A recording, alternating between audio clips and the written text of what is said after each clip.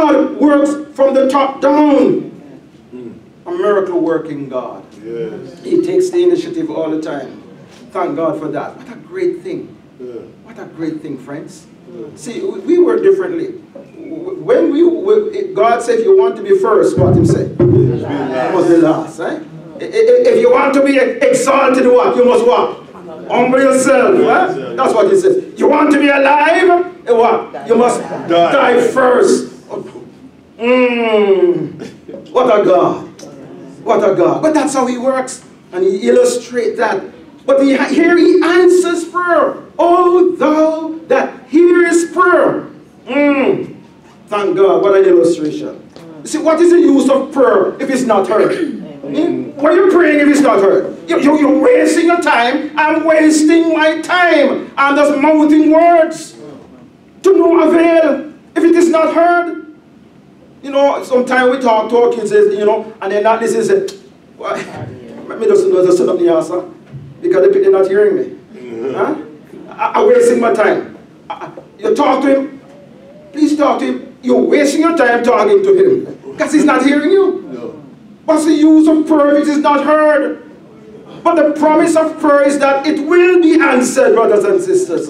For the psalmist says, "O thou that hearest prayer." God is called the hearer of prayers. Yeah. He delights to hear our prayers. In Psalm 145, 18 and 19, Psalm 145, 18 and 19, the Lord is nigh unto all them that call upon Him, to all that call upon Him in truth. He will fulfill the desires of them that fear Him. He also will hear their cry and will save them. Praise God. But let me move on. See, great things happen when the saints gather to pray. Yeah. Great things happen when the saints gather to pray. God's presence, number one, God's presence is assured. Yeah. His presence is assured. Matthew chapter 18, 19 and 20, God's presence is assured. Let me quickly turn to that passage. It says here, the Lord speaking, it says, "Again I say unto you, that if two of you shall agree on earth, as touching anything that they shall ask, it shall be done for them of my Father which is in heaven. For where two or three are gathered together in my name, there am I in the midst of them."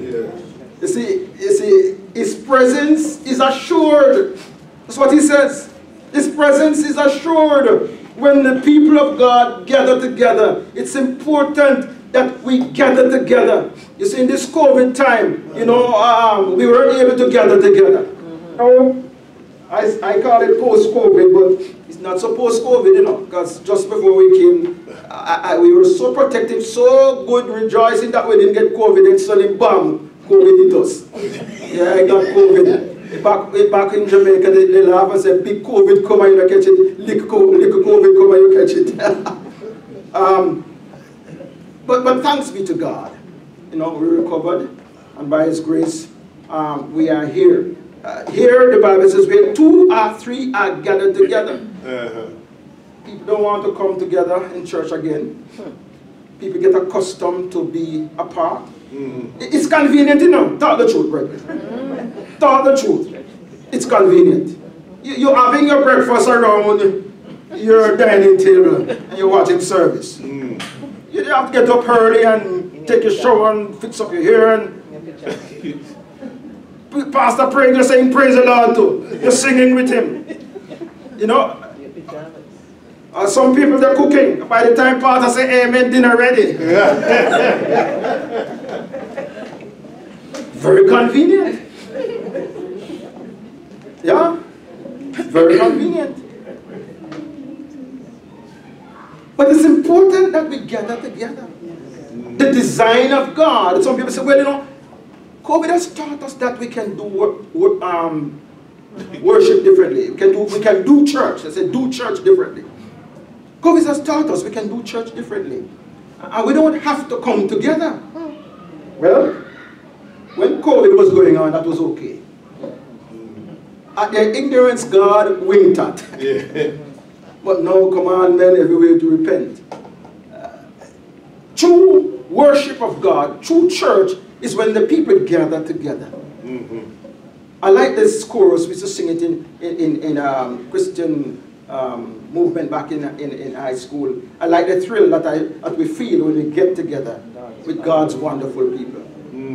Just being here with you, brothers and sisters, and singing those choruses, oh, what a difference.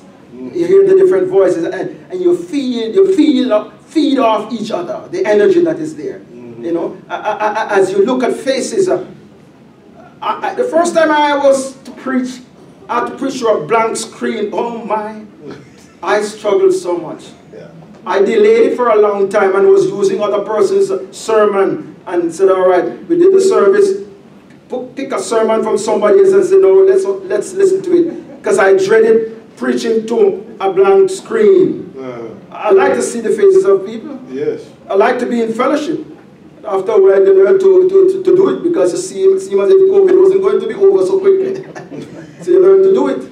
But what a thrill it is when you come together. And, that's why we come to church, to fellowship with each other, to enjoy God's word together, to sing together. You know, some of us can't sing so great, not true, not the truth. But when you hear others singing and coming together, it helps you, and you can put in your little piece and it works. Not the truth, brethren. When you come together, it's wonderful. That's how God designed it, body fellowship. Not forsaking the assembling of yourselves together as the manner of some is. It's not an outdated thing where people think it's outdated now. We are in a new age. Post-COVID has taught us that. No, the church remains a church. We have to come together. How can you love from a distance? It's easy really to love from a distance, I would say that. Yeah. And I never see you, I never mix with you, so I can't love you. But when I see you and you rub me, and you step on my toe, and you give me a kind of looks, and me misinterpret your looks, and just watching my look for me now, watching my look for me now. And the poor sister didn't mean nothing. But you learn how to overcome that. At a distance, you can deal with it. When you're near, you learn how to forgive, you know how to interact, you know how to love, tangible love, to see the person and the warmth. It's important, brothers and sisters, that we come together. And the presence of God is assured where 2 or 3 are gathered together. Or you can gather together around the TV or the cell phone or the laptop. It wasn't necessary, and we still do it, and we are trying to improve on it and keep it. The live streaming, as you're doing here. But then we also have to remind ourselves, church is when the people come together. Yeah, for fellowship together. So God's presence is assured, that's one thing. When you gather together. But let me move on quickly. Secondly, the Pentecost experience happened when the church gathered together for prayer. The Pentecost experience happened. Where do you get that, Pastor? Acts chapter 1, verse 14. Quickly. Acts 1:14. I don't know what time you dismiss church. I don't want to abuse my time. What time do you dismiss? Well, they're glad you're preaching, sir. You will be going somewhere. Yeah, I'm going back to Jamaica next week. I'm sorry for you. Acts 1, verse 14. The disciples, the 120, were gathered together, right, in the upper room. And Acts 1, verse 14, it says, these all continued what? With one accord, what? In prayer and supplication with the women and Mary, the mother of Jesus, and with his brethren. They gathered together. Jesus told them to go back and wait for the Holy Spirit to come. And they gathered together in the upper room. And then chapter 2, verse 1, what it says? And when the day of Pentecost was fully come, they were all with one accord, what? In one place. But the previous chapter tells you what they were doing. Great supplication and prayer, fellowshipping, worshiping together in anticipation of what God was about to do amongst them. And so the Pentecost experience happened in the midst of prayer. We want great things from God. We got to wait upon God. Wait on the Lord. Be of good courage, and he shall what? Strengthen thine heart. Wait, I say in the Lord. But then the baptism of the Gentiles also happened. The baptism of the Gentiles by the Holy Spirit happened in the atmosphere of prayer. In Acts chapter 10. Acts chapter 10. With Cornelius. Starting at verse 1. Now, remember Jesus said, you shall be witnesses unto me. First, in Jerusalem, in Judea, in Samaria, and into the uttermost parts of the earth. So Jerusalem represents the Jewish church. And then, and of course, Judea, Samaria represents the Gentile church. And then to the rest of the world, well, represents the half Jews, and then the rest of the world represents the Gentile church. Here we find in the book of Acts that the Jewish church was baptized on the day of Pentecost. When Philip went down to Samaria to preach, Peter went down there and the Holy Spirit was given to the Samaritan church. So 1/3 of the prophecy was fulfilled. Now the other third need to be fulfilled. In Acts chapter 10, the Gentile church, Cornelius, was there. The Lord sent Peter there. And when Peter got there, the Holy Spirit descended upon the church. The baptism of the Holy Spirit on the Gentile church. Look at chapter 10 and Acts verse 1. There was a certain man in Caesarea called Cornelius, a centurion of the band called the Italian band, a devout man, and one that feared God with all his house, which gave much alms to the people and prayed to God always. He saw in a vision, evidently about the 9th hour of the day, an angel of the Lord coming into him and saying unto him, Cornelius. And when he had looked up, he was afraid and said, What is it, Lord? And he said unto him, What? Thy prayers and what? And thine alms have come up for a memorial before me. It is in the context of prayer that God poured out his Spirit upon the Gentile church. In the context of prayer. Peter was prepared for it also. In verse 9, Peter, by this time, the angel told Cornelius to send to Joppa for a man called Peter, and Peter would give them further instruction. The Lord prepared Peter for this encounter because you know the historical problems they had. Jews and Gentiles don't mix. So God had to prepare Peter through prayer. And you know, God has to prepare us through prayer for many things. Start the truth, friends. A lot of stuff he has to prepare us through prayer because our human nature, we resist some things. You know, he has to prepare us through prayer. Lord, and when God have to come tell me this, you know, people say it all the time, don't listen to it. We say it in Jamaica too, I'm sure you say it here. Only God himself have to tell me this. God have to wake me up with this. God have to show me this. And sometimes in prayer, he prepares you. Sometimes he wake you up through dreams too, you know. You say, I must be God talking to me. And you change your mind and the person say, how comes? I must be God talking to you. It's true, it's God talking to you. And change the mind. Peter was prepared through prayer. So verse 9 of the passage says, on the morrow, as they went on their journey and drew nigh unto the city, Peter went up into the housetop to pray about the 6th hour. To pray. And look at verse 30, for time's sake, jump down to verse 30. And Cornelius said, after Peter came, 4 days ago I was fasting until this hour. And in the 9th hour I prayed in my house, and behold, a man stood before me in bright clothing. In the context of prayer, God prepared Cornelius, prepared Peter for the baptism of the Holy Spirit on the Gentile church. Great things happen when the people gather for prayer. And then we see also that the release of Peter came in the context of prayer. James was taken, and Herod killed James, and it pleased the people. So he arrested Peter now, locked up Peter in prison in Acts chapter 12, and was about to bring him before the people, I guess expecting that they would also call for Peter's life. Peter was locked up in prison, and between two guards with chain all around him. The verdict was almost passed already in Herod's heart and in his mind. And the people of God began to pray. They prayed. Yes. So sometimes you find yourself in some difficult situation and you think nothing can happen. It's over. It's not over until God says it's over. Amen. Thank God for that. It's not over until He says it's over. Everybody give up on it. The verdict passed. Yeah. You go to doctor make his verdict. And many times we who are believers will say, after doctor no God. He's not God. Huh? He's not God. You remember it's Tom Rush in seminary? Tom Rush. As far as I know, he's still alive. Huh? Still alive. Yeah. In 1979, the man should have been a dead man. They gave up on him. We prayed him. International prayer meeting kept for Tom. And we prayed and we prayed.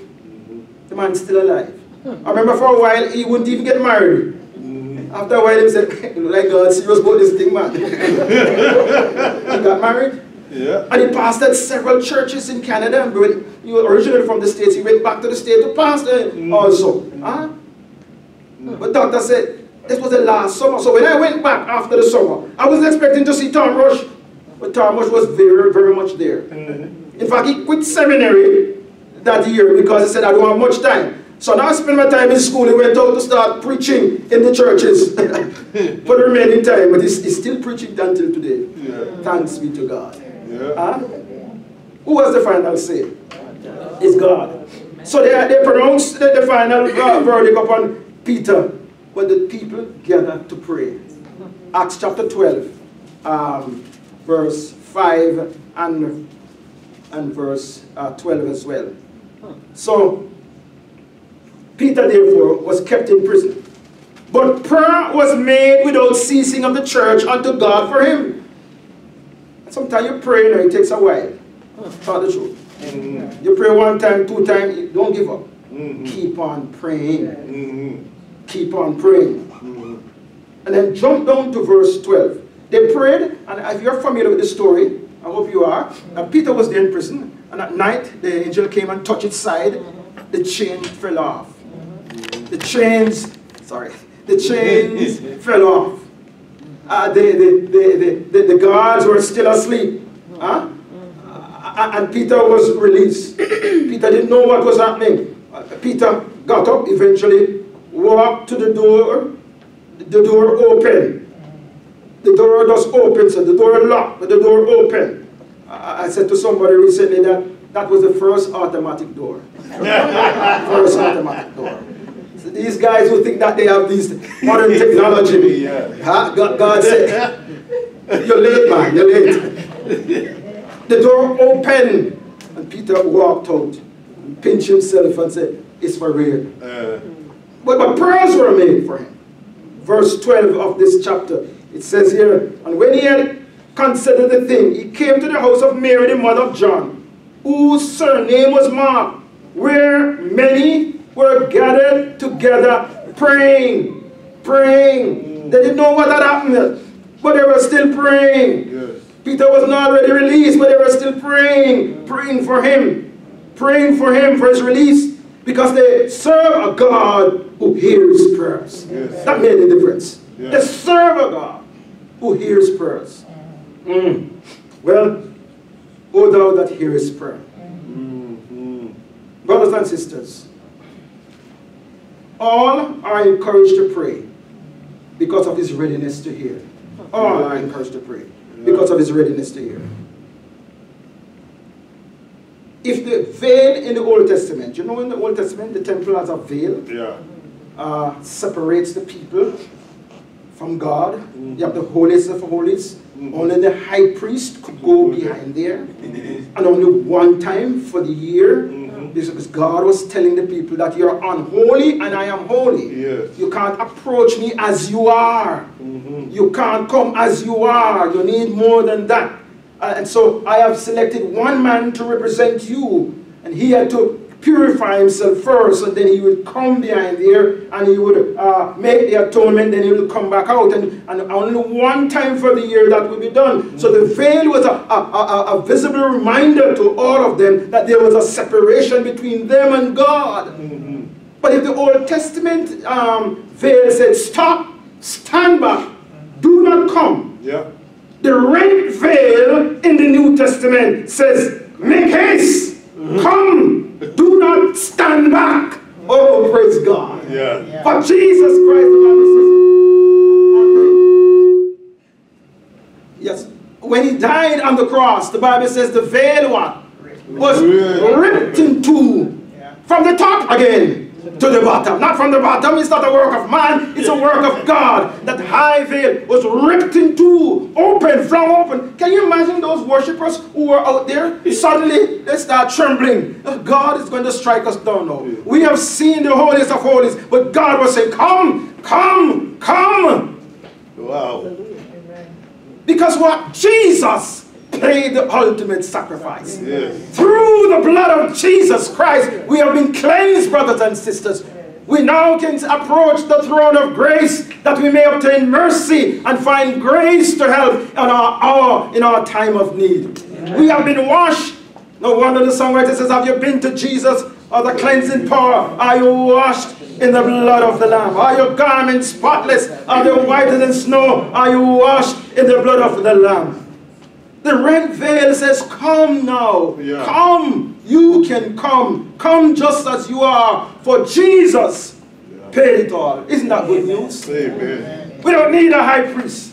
We don't need one to go behind any veil for us, because what? Christ himself has come, represented us. Now we can come as a people of God, enter into the very presence of God Almighty and say, Abba, Father. Yeah. What a difference. What a difference. O thou that hearest prayer, unto thee shall all flesh come. So ready is God to hear us. That in Isaiah 65 verse 24, he tells us that before you call, I will answer. And while you are yet speaking, I will hear. Yeah. Oh. Before you call, I answer. Then you know what I'm going to say, Lord? Because I know every thought. Yeah. I know your heart. Yeah. I know everything about you. And while you're speaking, I will hear you. Yeah.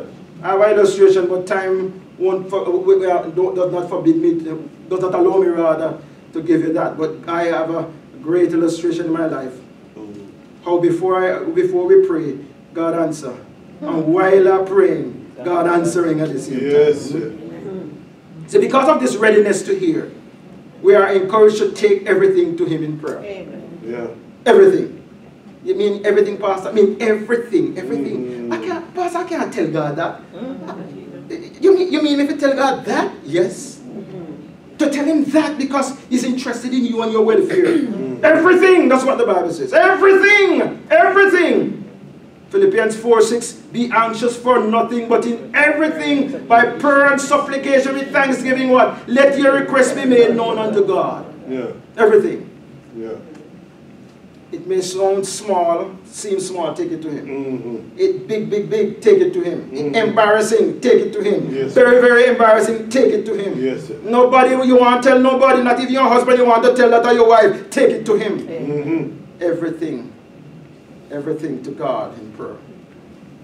But someone may object and said, I asked and he did not hear me. Pastor, what are you talking about? I don't know what you're talking about. This God who hears prayer, I ask him, I ask. Hey, you know how long I've been asking, but he has not heard me. Could it be that he heard you, but you weren't satisfied with the answer? You're not satisfied with the answer. So you say he didn't hear you. For in hearing us, he sometimes says what? Yes. He sometimes says what? No. And sometimes he says what? Wait. Yeah. Abraham waited what? For 25 years. Yeah. He was 75 when God gave him the promise, you were going to have a son. He waited for 25 years. And when he was waiting, he decided, what? You look like God slow. You're going to help God. And you know the trouble that happened as a result of that. We run ahead of God. You know that trouble. Even now, Jews and Arabs, they don't get along. They don't get along. The family, you know. Abraham, Ishmael, Abraham's son. Isaac, Abraham's son. Family. Family. The Temple Mount. You understand the struggles? You understand why each don't want to give up? But even now, thousands of years afterwards, when you run ahead of God, why?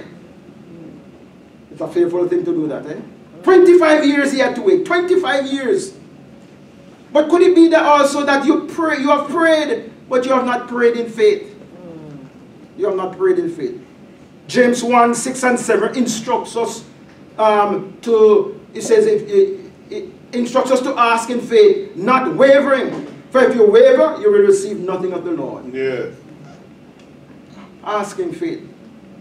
Could it also be that, according to James 4 verse 3, you ask and you receive it not because you ask amiss. You ask in the wrong way, wrongly, that you might consume it or excuse me, spend it on your lust and passion. So it's all about me. I ask, but it's all about me. I want it for me to spend it on me, for me to look good, for me to fulfill my lust and my passion. God said, it don't work that way. I bless you that you might be a blessing to others. Yes, sir. I bless you that you might bless somebody else. You know, the man in the New Testament, when he fared well, you know, he said, I said, take soul, take thy knees, build bigger barn, tear down this little one, soul, take thy knees, for there is much store up for you. The Lord says, thou fool, this night thy soul is required of thee. No thanks to God. No thank God for this bountiful harvest here. God, you bless me, you bless my family. Lord, we just tear down this and bigger one, man. Just take it easy, Lord. The Lord said, you fool, man. You fool. You don't know who gave you this? Whose rainwater the ground for you? You can't fall rain? Who is the one who gave you good climate?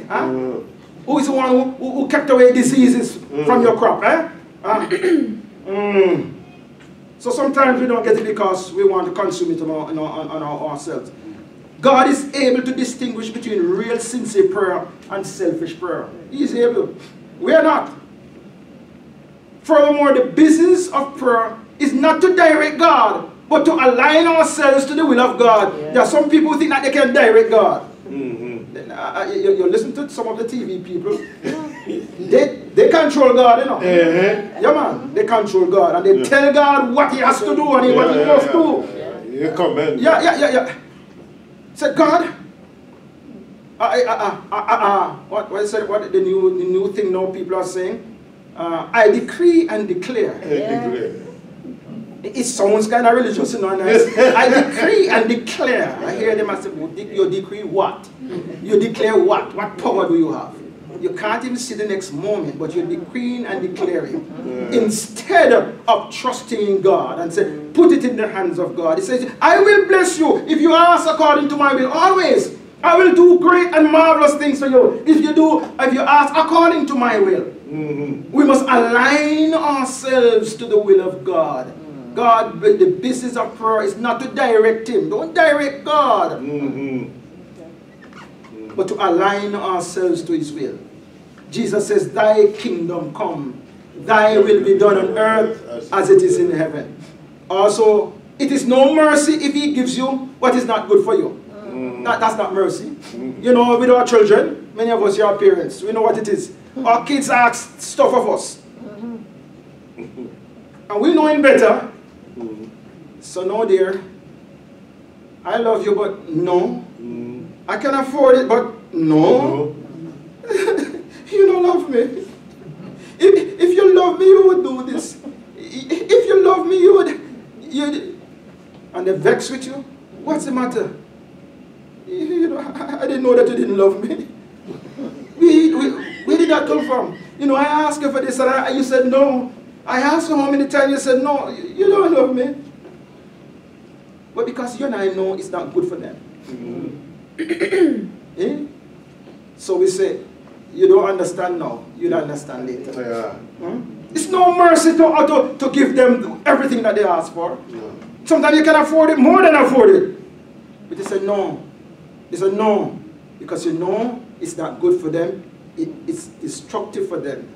It won't teach them the good lessons of life. No. And sometimes you say no, you know, it's hard to say no, you know, you really want to say yes or no. But you know, in the long run, you're the parent. In the long run, you are the one that God has put in charge, not the child. You were in charge. You're in charge, and He's going to hold you accountable for it. And so you say no. So it's no mercy if He gives you what is not good for you. That's not mercy. That's not kindness. It's a promise of prayer that God hears our prayer.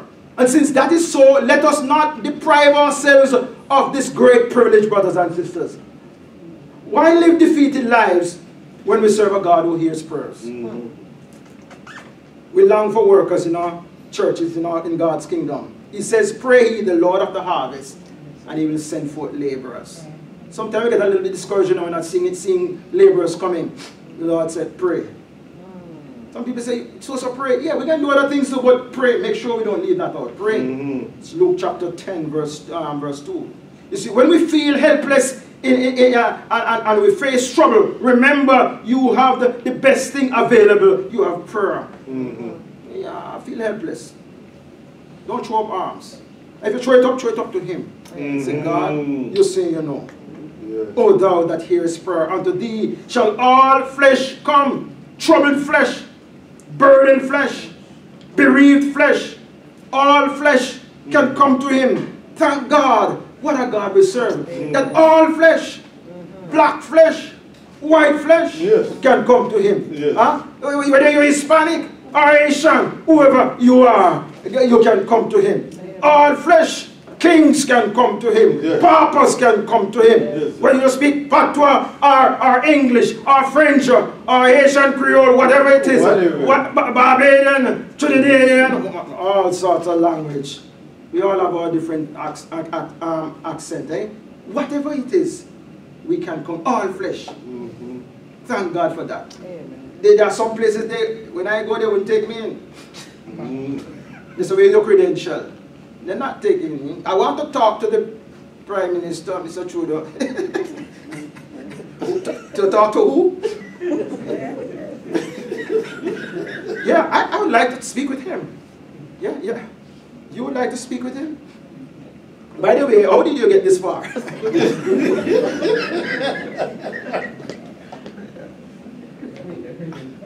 Pastor? I don't know how you get that far. But guess what? The King of Kings. Amen. And the Lord of Lords, Sister Shirley. Amen. You don't need Credentials. no credentials. No earthly credentials. Because what? You're accepted in the beloved in Jesus Christ. And if anyone should ask me why, how are you going to God? How can God, will God listen to you? All I have to say, Jesus paid it all. Amen. Jesus paid it all. And you can go to Him, the greatest, the one who spoke and the world came into being. The one who's bigger than Trudeau, bigger than our Prime Minister, Holness. Bigger than all the others. Yes. We thought Joe Biden.